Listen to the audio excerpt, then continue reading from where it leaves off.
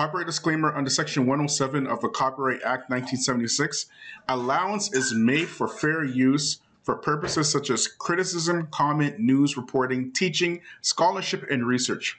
Fair use is a use permitted by copyright statute that might otherwise be infringing. Nonprofit, educational, personal use tips the balance in favor of fair use. This is Marv Albert coming to you from the Staples Arena, where LeBron James takes on Steph Curry in the NBA Final. Assalamu alaikum. Mr. Moderator, our distinguished guests, brothers and sisters, our friends and our enemies. Bismillah, wa salatu wa salam wa rasulullah wa ba'd. In the name of Allah, and may the peace and blessings of Allah be upon his messenger, as he follows. Family, friends, foes, haters, and hateettes, welcome back to another episode of The Features, another round of convert profiles with our brother Robert Lee. How you doing, bro? Alhamdulillah. Assalamu alaikum, brother Bilal. How are you? Good, alhamdulillah, alhamdulillah. So Lee is actually my middle name. Dufour is my last name. Okay, mashallah. No relation to the Confederate general. Want to make that clear? Okay. All right, so brother Robert is a convert, and I just want to get right into it. So I just want you to explain to us how you became Muslim, go over the circumstances of you become Muslim, and go ahead. The floor is all yours. Yeah, I was born in 1981 to a family in an mostly all white town just south of Windsor, Ontario. I was raised Catholic. Went to a Catholic grade school and a Catholic high school. My parents were not really practicing Christians. They were kind of like Christmas and Easter Christians, where they just go to church there. But they still wanted me to have a religious tradition upbringing. My dad was French Canadian. My mom was American. My father was a stand-up comedian. He ran a comedy club along with my mom in Windsor, and they knew several comedians back then who then became famous, like Tim Allen and Jim Carrey. And, yeah. So it was pretty cool to have a father, a comedian as a father. Though it was kind of like having a trucker as a father, because he was on the road a lot, so I didn't see him very often. So my mom would take care of me, my brother. So not really much influence on Islam. I didn't really hear about Islam until high school, really, when we went on a high school field trip to visit different religious buildings, places of worship. So we went to a Hindu temple. And what year was this? We went to an Orthodox. This was 1997. Okay. So I was in grade 10, I think. And the last place we went to was the mosque, the biggest mosque in Windsor, where I ended up taking my Shahada 6 years later. So lo and behold, subhanallah. I did a tour of the mosque, and the Muslim sister who was, telling us about Islam. I was watching people pray, and it was just really, taken involved, of the way that they prayed, how long it took, the actions, the dedication that it took to pray, and just found it pretty fascinating. I didn't think that much of it back then. I wanted to ask, do you guys believe in a day of judgment? But I was not brave enough to ask that. So, So, I finished high school. Didn't have much direction with my life at all. I was working part-time at a pizza place. I didn't go to post-secondary education. So my life was really going nowhere. I was living with my family. And my bosses were actually from Turkey, and they were not practicing Muslims, but they're still, they still were very generous, and they taught me a lot. And one of their friends actually was a, kind of a, practicing Muslim. So he said he was like half and half Muslim. He would fast during Ramadan, and, but I didn't really learn much about much about Islam until after 9/11 happened. And when it first happened, I was very angry. I was, angry at the Muslims and Arabs, and like, how could they do this? How could they slam two planes into buildings? Mm-hmm. Then a few weeks later, one of my dad's friends was just like, yeah, it wasn't done by Muslims. I'm like, what are you talking about? Surprise! Like, how could they find someone's passport on the ground in perfect condition without anybody?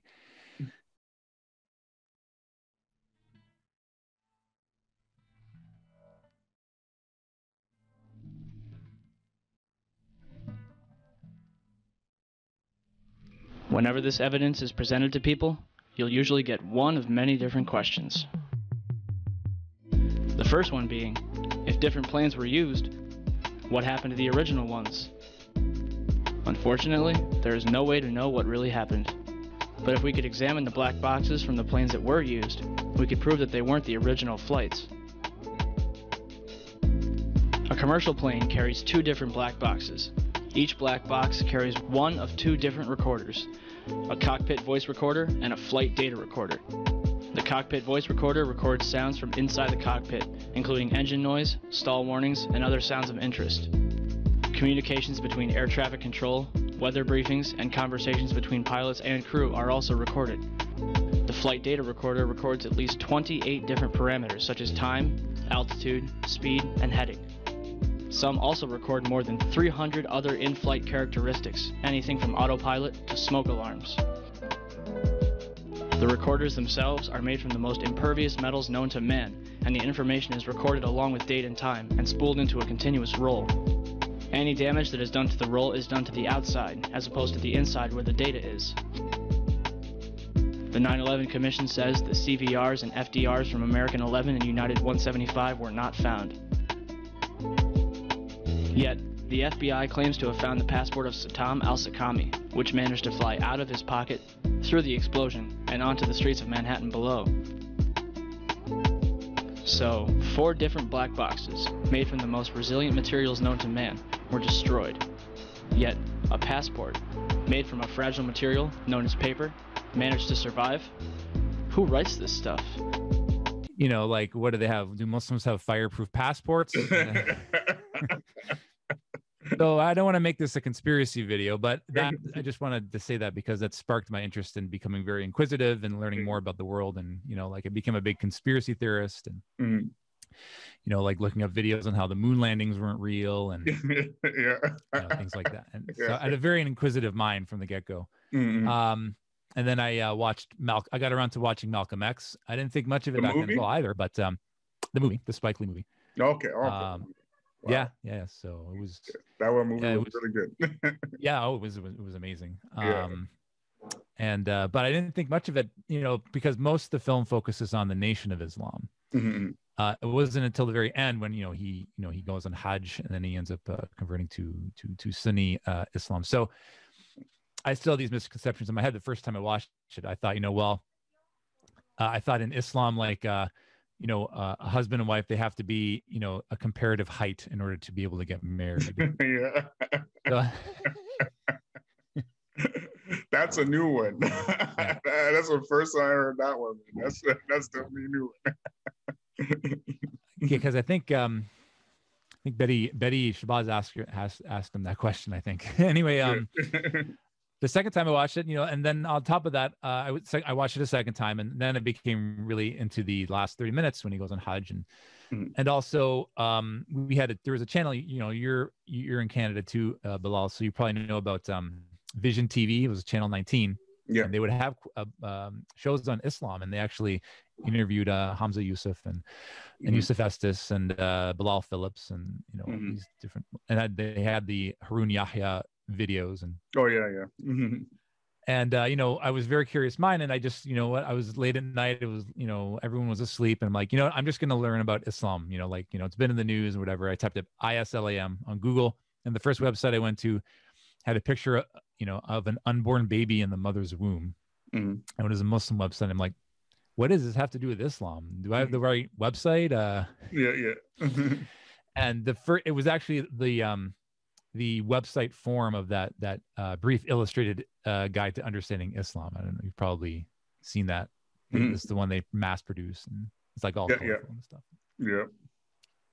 The first section talks about the miracles in the Quran, and I was hooked from the get-go. It's just like, wow, how could a human being know all of these things in the 7th century? And if it was written back then, and it talks about the Big Bang and the expansion of the universe and the creation of the baby, and the fact that the Dead Sea Basin is the lowest point on Earth.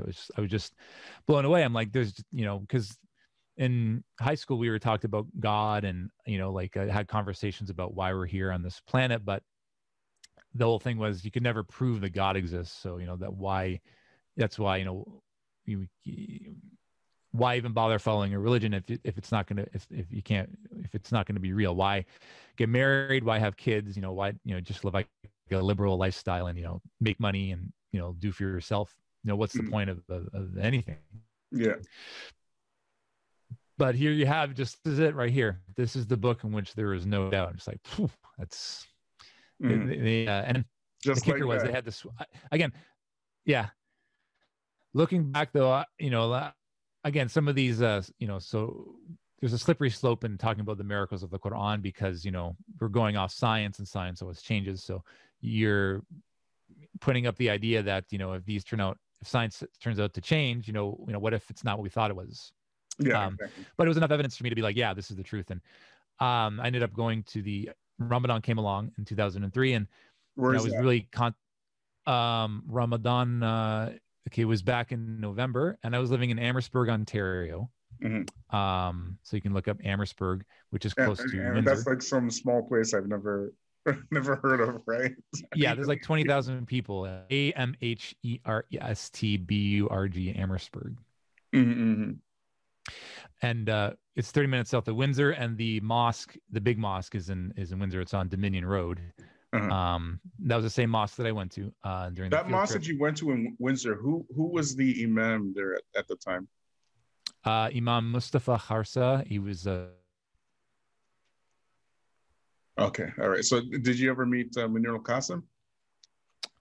It sounds familiar. He may have been there. I just don't think he was the imam at the time. Okay, all right. Okay, so continue. Yeah.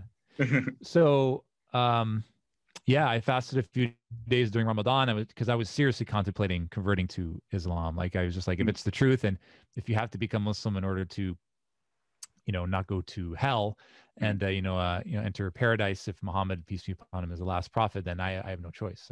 This is the correct path that I should take. And it was a huge, I was contemplating it, and then one day I was just like, I thought I was going to go to the mall, and I drove to Windsor, and instead of going to the mall, I ended up going to the mosque. And I walked in, and I saw two kids playing basketball, and I said assalamu alaikum, and they said wa alaikum salam, and I went up to the prayer room, and I met the brother from the Tablighi Jamaat. And he started he's like, okay, would you like to sit down and talk about it and everything? And then he said, well, why do you want to become a Muslim? And I said, well, in my opinion, there's no way that a human being could write that book.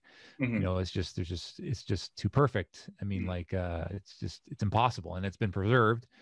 And there's so many mathematical miracles in it as well.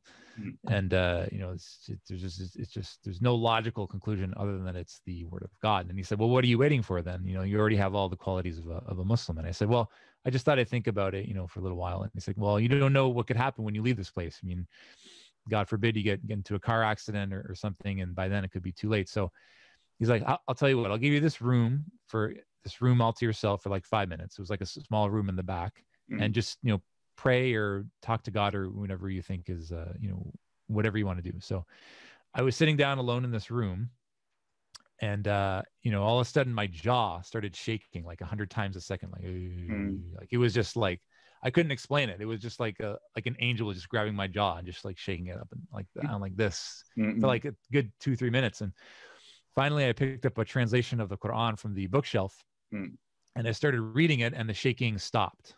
And the brother from the Tablighi Jamaat, he came back and he said, what do you think? And I said, I'm ready. Let's do it. I want to take my shahada there. So I ended up taking my shahada in front of like about 50 worshipers. I actually walked right in front of a brother right before I went to the front while he was praying, and some guy was like flipped out at me, but I was just like, okay, well, I'm sorry. Oh my gosh, bro. Oh, astaghfirullah, dude. Oh my God. Oh, that's crazy.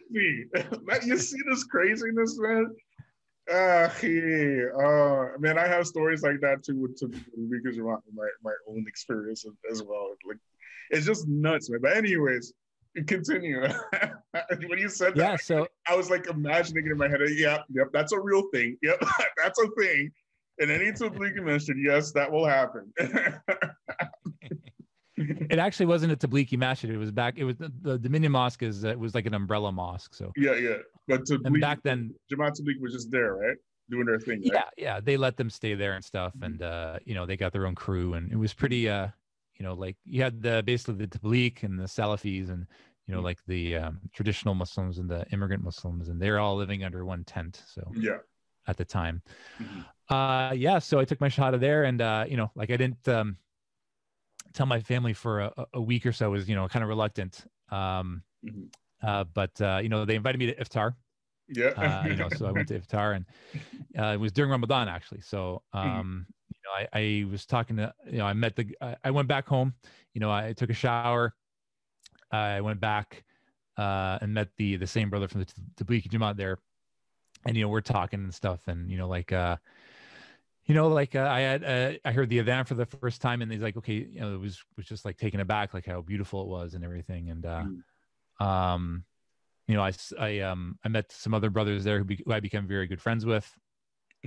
And I think the day after that, I went again for iftar, and I sat down, to eat. We're getting ready to eat for iftar. I'm sitting next to like some like teenage kids, and Atik, who was a good brother that I met there. I had established a good relationship with, and they invited someone from the Red Cross. A non-Muslims from the Red Cross, to speak at this event and everything. And, it was an invitee, like, he came along, and the Muslim guy was, presenting, presenting him and stuff. He's like, okay, this is John from the Red Cross. And he's going to, like talk about the donations we made recently and stuff. And I'm sitting there, and there's this Palestinian kid, like, sitting like kitty corner from me, right? Takes one look at the guy like talking, and then he's like, okay, I'm white, I don't like you. Just like that. Yeah, and no one said anything. Just like, whoa. I mean, he wasn't wearing like a yarmulke or anything. It was just some white dude. So I didn't think much of it back. It just, stuff like that just slid off my back. I was just, trying to establish as many friendships as possible. And and this guy was like, I mean, like, I think you look back, just like, wow, this guy like took his time and put all of his prejudices aside to come to the mosque. This is a guy who, who knows if he's going to take shahada or not, and and you hear something like that. But you know what? Yeah, looking back, I'm just like, yeah, it was back in 2003. It's not getting any better. But but I know, but like I said, that's the exception, not the rule. I think for the most part, for the first 4 years that I was Muslim, people were very accepting of me, and they were integrated. The Muslim community in Windsor, they reached out a lot. I had good relations with the greater non-Muslim community, and it was a slow start in the beginning in terms of I wanted to dive right in and learn as much about Islam as I could, and start praying 5 times a day and everything. And it was a difficult adjustment because, like I would go to Windsor to get my Islamic experience because, there were no Muslims in my hometown, and I was living with my family. What town is that? Amherstburg is my hometown. Okay. So, okay. All right. Gotcha. Yeah. You'll see it if you look up Google Maps and go to Windsor. You scroll down a bit south, and you'll see it. It's on the tip of like Lake Erie. Mostly like French and Italian like immigrants there. But when I would go back home, it was just like I would try to be good to my family and stuff. Like the imam said, like be good to your family, and it's important to respect your parents and everything. And a week later, I told my family, and I was actually at a comedy event that my dad was doing. It was for like this. It was at like this like Italian club, and in between the comedy acts, you know, just like, I just got to tell him. So I'm like, I need to talk to you, Dad. So he's like, what is it, son? So I like took him aside to like the lobby where like there was no one there. He's like, I'm like, Dad, I have to tell you something. I converted to Islam. And then he shook my hand. He's like, oh, congratulations. Like, you weren't expecting that, eh? Yeah, I know. Surprise. Alhamdulillah, like Allah made it easy for me.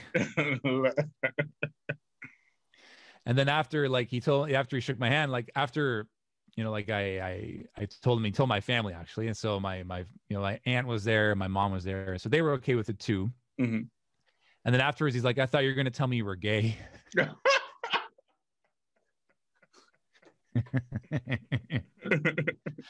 But alhamdulillah, it was good. It was a good, you know, like I was so happy that, you know, they were accepting, and, you know, they didn't kick me out of the house or make any rules stricter for me. So, you know, like I think over time I was working at the pizza place, and, you know, was still trying to learn anything. But my life still wasn't really progressing very much.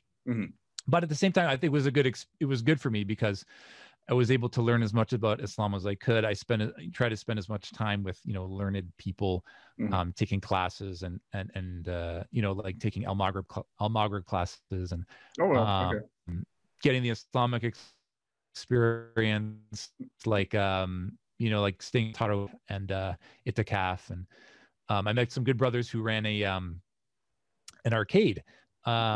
This was run by two brothers, one of which who was a Black Canadian convert who I, you know, have a very good friendship with still, who converted around the same time I did, and his friend who was Syrian, and they wanted to create an environment that, you know, was you know, like kid friendly.